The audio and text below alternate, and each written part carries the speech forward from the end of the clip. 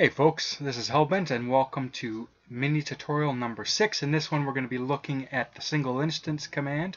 I use this command in all my tutorials, so I figured it's about time that we get it out of the way and show everything that we can do with it. Okay, so for this we're just going to create a simple hotkey, and I'm going to use Control T. So when I press Control T, it's going to do something. What it's going to do is just pop up a message box, and we're going to have it say hello.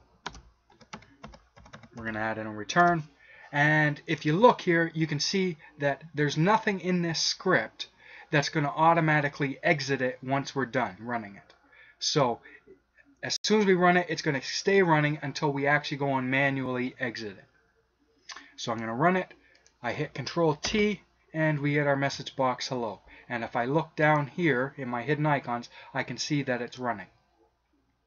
So let's say I'm doing testing a script, and you're going to want to run it over and over and over again as you make changes to it. So I've just changed something, I save it, and I go to run it again while the previous version is still running. What's going to happen? We get this annoying dialog box. So what we want to do is we want to get rid of this annoying dialog box, so that way it does it on its own.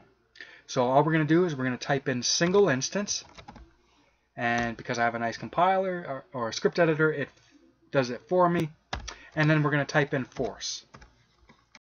And what this is going to do is, if we have a previous version of our script running, it's going to actually exit that and replace it with our new version. So let's change this to something else. We'll save.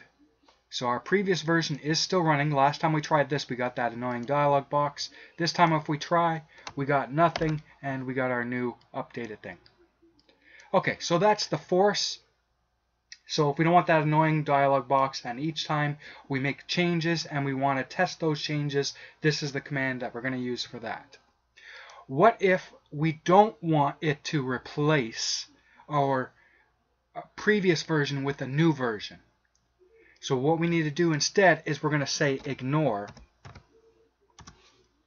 and we're going to make a little change, dog.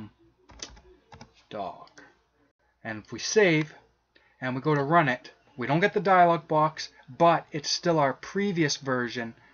Our previous version is still running that had the word hi instead of dog.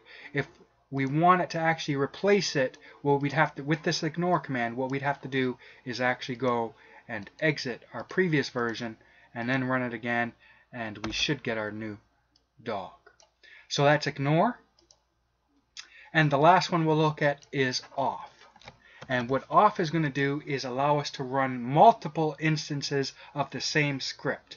So an example that I could use for this is, let's say if I have something that I want to click. So let's say if I want to click right here, and I also want to click right here. Or how about, yeah, okay. So I want to click right here, and I want to click right here. And I have a script where I'm going to tell it that it clicks right here, and then I want to, if I also want to click here, rather than writing a new script or making this script be able to do two positions, what I can actually do is just run the same script twice and have one of them set up to run here and one of them set up to run here. So we have our single instance off, we have a version running, and if we hit run again, we now have two instances. If we run it again, we now have three instances of the same script.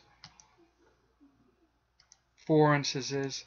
Let's add a couple more. 1, 2, 3. So we should be up to 7. So we have 7 instances all running concurrently of the same script. So that's single instance. I hope you enjoy. If you like these kind of tutorials and you like to keep them coming, be sure to hit that like button. Your support's needed to keep me motivated to do these. And I will see you on the next one. Have a good day.